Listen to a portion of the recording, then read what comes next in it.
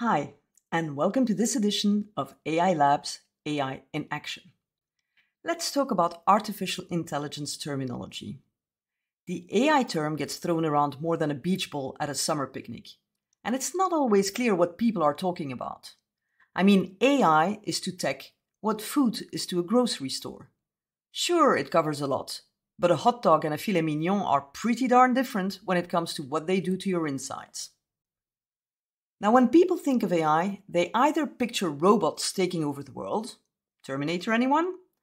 Or high schoolers using it to cheat on their calculus homework. But the reality is more like your phone autocorrecting ducking into something your grandma wouldn't be caught dead saying.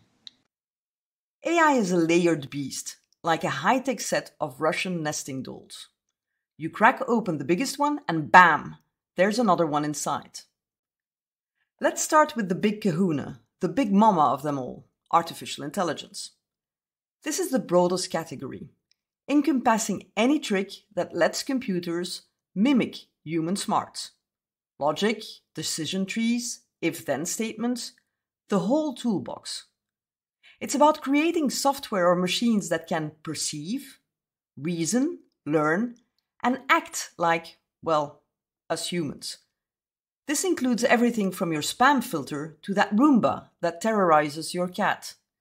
It's AI in its most basic form, quietly humming in the background, making life slightly less annoying. Now open that doll and you'll find machine learning. This is a subset of AI that doesn't just follow orders, it learns from data. Think of it as the power tools in the AI toolbox. Except these specific tools can automatically learn and improve without needing constant handholding. Yup, just imagine a power drill that does its thing on its own. Machine learning focuses on algorithms that can analyze data and make decisions or predictions based on what they find. It's like a teenager who, after burning toast 87 times, finally figures out the right setting on the toaster. Except this teenager can also predict stock market trends, which is either impressive or terrifying, depending on your feelings about teenagers and the stock market. Next up is deep learning.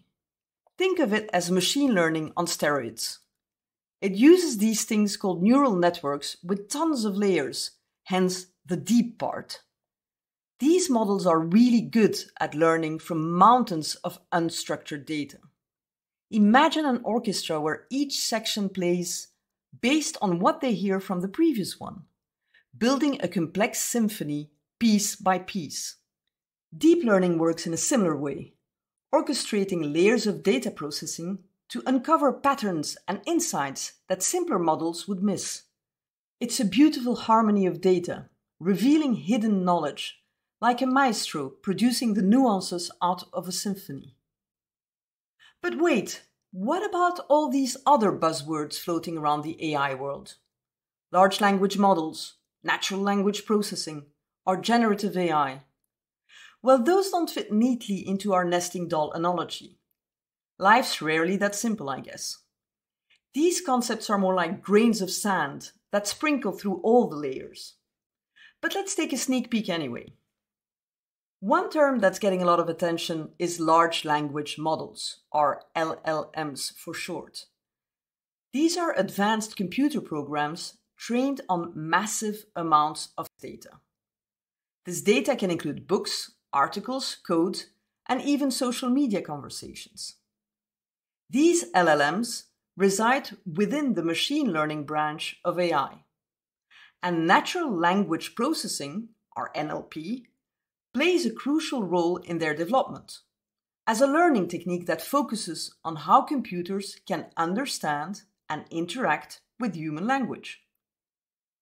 NLP techniques are used to train LLMs on the complexities of language, including grammar, syntax, and semantics. Think of NLP as the foundation that allows LLMs to make sense of the vast amount of text data they're fed, and that often, though not always, relies on machine learning or deep learning. And then think of LLMs as a specialized application built on top of machine learning or deep learning, rather than a specific subset. Confused yet? Well, I'm afraid there's more jargon to come. Because no one can speak about AI today without addressing the elephant in the room, namely generative AI. This is a specialized application within AI that often uses machine learning techniques, including deep learning, but isn't limited to them. Think of AI as a band, and generative AI is the lead singer, the Freddie Mercury, if you will. Yes, the groupies and media tend to go for the rock star, but you can't have a band without a drummer and a guitarist. With generative AI, it's not just about understanding, analyzing, or predicting. It's about creating entirely new data based on the information it's fed. That's what sets it apart from its AI cousins. It's not limited to text either. It can generate images, music, but also 3D models based on existing datasets. Now, imagine the whole AI family gathered for a picture. How can we differentiate them? Well, one way to look at them is by categorizing them according to the purpose they serve. A bit like showing on a family picture who's the party animal and who's the musical prodigy. First up, we've got descriptive AI, the librarian of the bunch.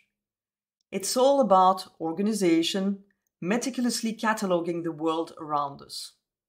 This is AI in its simplest form, taking raw data and turning it into clear summaries of what's happening or what happened. Think of it as the CCTV of data, constantly recording and summarizing everything from traffic patterns to your late-night snack habits based on your fridge logs. It's the one that compiles those year-in-review summaries that remind you just how much takeout you ordered last July. Next comes diagnostic AI, the detective with the magnifying glass. It doesn't just show what's happening, it figures out why. Think of it as the Dr. House of AI, but without the questionable bedside manner. When your car's check engine light comes on, diagnostic AI is what your mechanic uses to tell you it's because you keep treating speed bumps like ramps. It's analytical, it's clever, and thankfully it doesn't puff on a pipe, unless you program it to. Then there's predictive AI, the fortune teller of the AI world. It stares into its crystal ball of past data to predict future outcomes. Except instead of reading tea leaves, it analyzes your Spotify playlists to eerily predict that, yes, you probably do need another breakup song. Or take the financial markets, where predictive AI is like that friend who swears they knew the stocks would tank. Except this friend sometimes actually gets it right. Sort of like a weatherman predicting rain in London or in Brussels. And finally, you have prescriptive AI that suggests actions you could take to achieve a goal or solve a problem. It's your bossy digital GPS, offering not just insights into where you are, but advice on where to go. It's one step ahead of predictive AI, not just forecasting what might happen, like a traffic jam at rush hour, but also telling you to take the next ride to avoid spending half your evening cursing at brake lights. This is the AI in fitness apps that nudges you towards more walks and less junk food. Or in smart thermostats that learn your schedule and adjust the temperature for comfort without exploding your energy bill. So now that we've met some key members of the wacky AI family, let's get back to generative AI. Most people hear that term and think of things like ChatGPT, which can churn out anything from a sonnet about your goldfish to a disturbingly realistic resignation letter for a job you don't have. Or Midjourney, that app that can generate endless variations of John Oliver interacting with, well, cabbage. On that one, actually, virtual met reality, when the whole thing ended with a wedding. Look, it's easy to poke fun at AI writing our essays or creating art for us. But generative AI is much bigger than just the latest text and image generators. It's about using the vast chaos of existing data to create entirely new information, ideas, even whole new worlds. It has the potential to transform industries, boost research, supercharge productivity, and in some cases, tackle complex social issues like climate change. Understanding its full capabilities, benefits, and challenges is crucial for policymakers and industry leaders alike if we want to harness its potential responsibly. This isn't just about making our lives easier, it's about reimagining what's possible. From the mundane to the monumental, AI is reshaping our world, one algorithm at a time. That's exactly what we'll be diving deeper into in the next episodes of AI in Action. Until then, stay curious, stay informed, and maybe, just maybe, let that prescriptive AI suggest a route that avoids any more existential dread than absolutely necessary. Who knows?